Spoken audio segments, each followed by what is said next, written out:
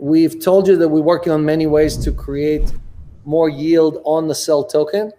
And I'm happy to announce that a top 10 project, one of the top 10 coins, has chosen to partner with us. So we'll be deploying the first $50 million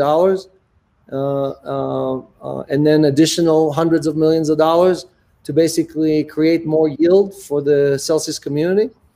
And you will start seeing movement in our CEL token treasury, meaning until now, we have not touched the treasury. So when you see Celsius owns about just over 300 million tokens, CEL tokens, and normally we show you, hey, look, this wallet has not been touched in almost 3 years, and Celsius is not selling any tokens and so on. You will start seeing movement there, but none of those tokens are going to exchanges. They're not going to be sold on this and that exchange.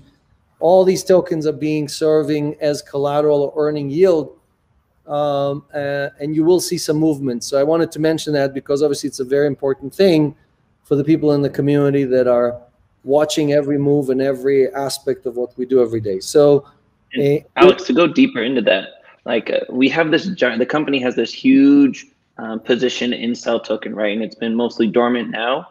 And this is what you said internally a lot, is we're now beginning to unlock the value of those tokens and generate yield that was never generated before. So this is going to be net new revenue by people accepting CEL token as collateral, which is a monumental step forward.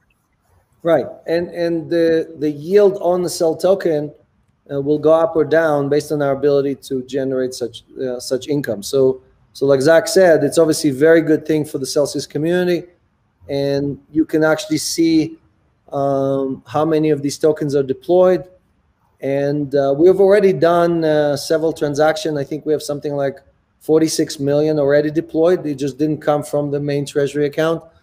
But now that we're going to do larger and larger transactions, we're going to start dipping into those accounts and use it mostly for collateral.